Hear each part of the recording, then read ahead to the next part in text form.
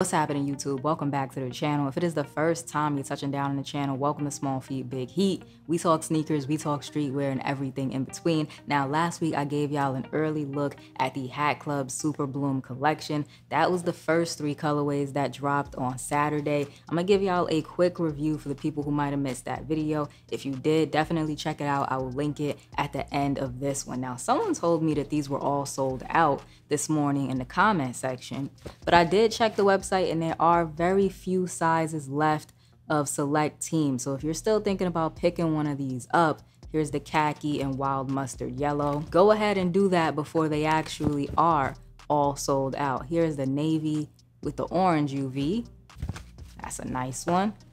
And here is my personal favorite, the olive and icy. I actually wore this one when I went food shopping the other day and I got a lot of compliments. It's a really strong colorway. I cannot say that enough about this one. Looks good in hand. It looked really good when I was rocking it. And for those of you who hit me up in the DMs privately to ask how I really feel about the extra embroidery and what HatClub did this time around, a couple of flowers are not going to stop me from getting off a good fit. But as I always say, buy the hats that you like. In hand, I like these a lot more than I expected, but that is just my opinion. Now that our little recap is out of the way, let's go ahead and get into the early look that I have for y'all today, which is the 4th colorway from the Superbloom collection. Yes, this is a Diamondbacks. Y'all are seeing it live in 4K. This is a Diamondbacks. My very first Diamondbacks that I'm adding to the collection. HatClub, Superbloom. These are releasing on Wednesday. So Wednesday, hatclub.com, 2 p.m. Eastern. Y'all know the drill. So this is the light blue colorway, and as you can see, it has the Diamondback snake front logo. That is white on the inside. It has a light blue shadow in there, and then it has a navy outline. Let me give y'all a closer look at that. And then, of course, as you can see, this one actually has embroidery all over the hat. So you have small Superbloom flowers all over the hat on this one, and they are multicolor. Lots of different colors in there.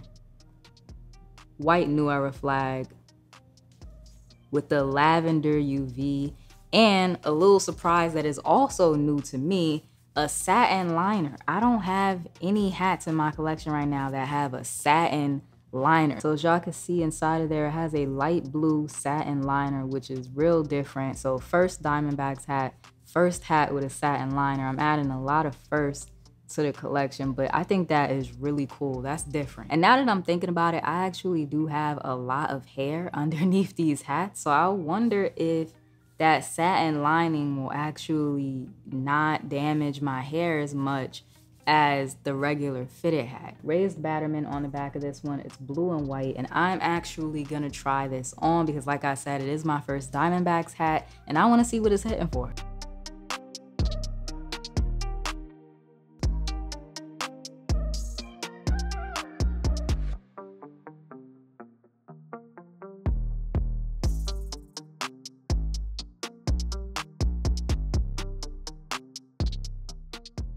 All right, I'm back. The hat is themed and curved to my liking. And I don't know, HatClub, y'all might have started something. Y'all might have started something with sending me this Diamondbacks. I'm not mad at it. This whole time, I've been thinking that the Diamondbacks logo was gonna have my head looking crazy, and I'm not mad at this hat at all. It's kind of clean. It's kind of clean. I like the little lavender pop that you get with the sky blue. I might have to start paying more attention to the Diamondbacks hats. Might have to do it. Remember, these do drop on Wednesday, so it's going to be 2 p.m. Eastern on the HatClub website. If you enjoyed today's video, remember to like, comment, subscribe, show a small YouTuber some love, and I will check you out in the next one.